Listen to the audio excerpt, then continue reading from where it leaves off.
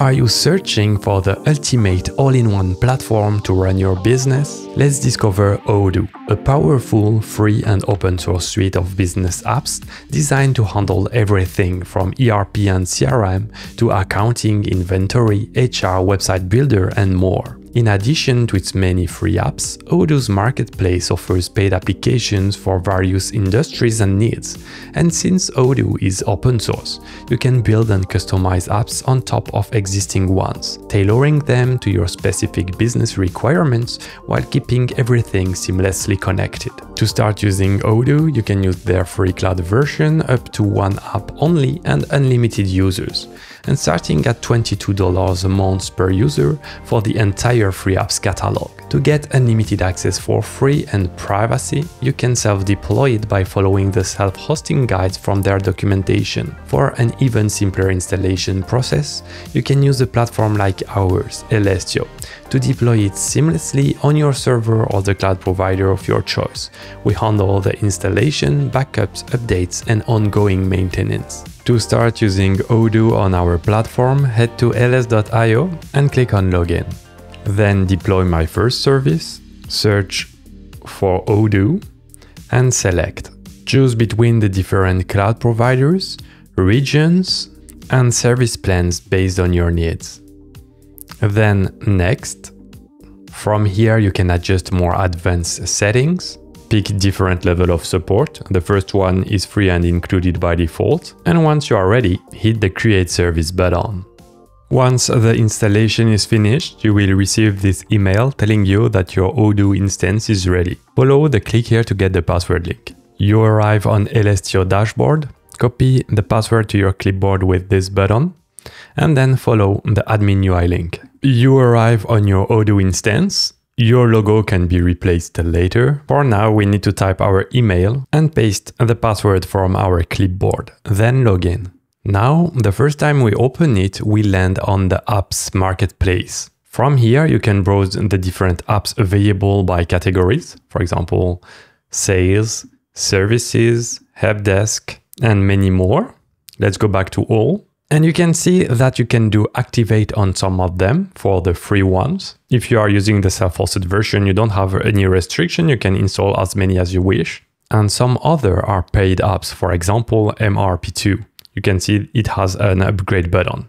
Let's click on it. And you arrive on the landing page of the app with a video, some details about what it is, everything to take your decision before installing or purchasing this app. Let's start by activating one of the apps that are included by default, the sales one. Click on Activate. Once installed, you can only see a Learn More button. And on the top left, you have the Home menu button, where you can see all the different apps installed on your instance. You have a button showing us now you have the sales one. Click on it, and it opens the sales application with a very nice onboarding. First of all, there is a video to explain to you what it is about. You can play it, and you have a presentation and some details about what it is. Let's close it. Then we can follow the guided tour. Here in the top left, you can see this arrow pointing the new button, explaining us what it is. Build your first quotation right here. Let's do it. And let's simply follow the onboarding tour. Search for our customer name. For now, we don't have any customer. So it's only the administrator or the company, but we don't have anyone. Let's type test customer. And once there is an entity that you don't have yet, you have create button or create and edit. Let's simply create it. And if needed, you can customize it later. Then we need to add a product. Let's say we are selling office supplies, for example, office chair. And the same principle apply. We don't have any product yet, but we can create it or create and edit. We can define a price, let's say 600, and automatically you have different taxes that can be applied. You can configure them globally on your setup. Let's keep the 15%, and you can see on the bottom right, untaxed amount, the taxes, and the total amount. On the quotation, you can add different products, add section, notes, terms and conditions. Everything is customizable, and you won't lack any option. Once you're ready, let's follow it. Send by email. As this is a test, we will only send it to ourselves. You have the choice between different layout. There are like themes for your quotations. You can decide which one you like and use it. You can see there is your logo here, and it is your company logo. So if you change it here, it will change it for any app and even the login screen. Because one great thing about Odoo is everything is nicely connected. When you add a customer in this app, it adds it into the other one that require customers. Because your data is in Odoo, all apps are using the centralized data. Let's edit our logo. I will add the Elestio one. Perfect. You can see it's here and it's also inside the quotation. We can adjust the colors. Let's use something oranges. And now we have our branded quotation. Once you are happy with the result, click on continue. Then it will allow you to edit the customer. You can add a picture to it. Let's say I am the customer. You can add a company to it. And like with the other things, you can create or edit one or assign one that is already created. And the fun part is I think it's choosing one online because it's using our logo. I didn't set up that. So if I'm using Google, there is some auto-completion done so you can find through the register of companies online. Perfect. Let's choose Google Design. You can add the email address to be able to send the quotation. And once you are good, save and close. It will pre-fill everything, but you have the option to adjust things. My company quotation, hello, your quotation. Then you can see it is attached and you can send it by mail. You have a nice animation when it's done. And on the right, you have a nice history to know what actions have been performed on this quotation and by who. Ideal if you are working in team. All right, let's go out of the sales application to discover a few other ones. Let's go back to apps. And then it depends what you want to achieve. For this demo, we can say we want to sell things online, sell your products online. Let's activate the e-commerce one. Once the installation is finished, you will see this other onboarding tool. This one is very different because each app is unique. And even if I liked the previous one, this one is very nice. Maybe you want to skip it and on the bottom right you have a button skip and start from scratch. But we are new users and we want to discover it. Let's do it. What do we want? An online store. You can see there are different categories. For my, and then we select what kind of business we are. We say the office supply store. Do they have it? Yes, perfect. Office supply store business. With the main objective too. Do we want to get leads, develop the brand, sell more, inform customers? Let's choose sell more. Then we can choose a color palette or it detects one from our logo. So you can see it picked the red and the black. Let's skip it and let's go. Then from here we can pick the pages and features we want on our website. So because I say we want to sell more, automatically I have the shop selected here, but I could select everything and it's what we are going to do because we just want to discover the different features. You can see you have very different ones: forum, live chat, e-learning, stores locator. Okay, build my website. You have the choice between 3 different themes. I guess we can customize it later.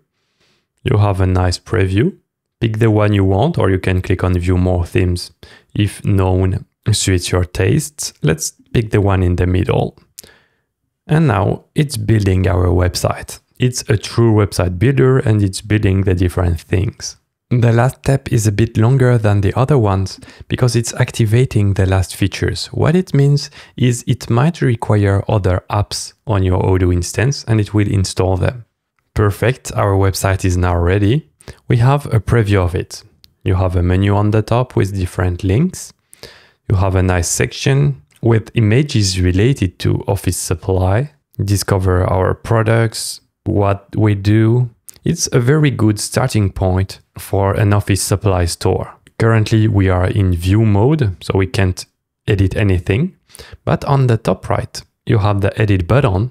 To enter in edition mode, you can edit the text, change different things, add blocks if you want to create your page yourself, or just adding the text, adjusting the colors and so on. A true website builder. I won't spend too much time here because it could be a dedicated video for each app. Let's click on discard. We won't save any modification.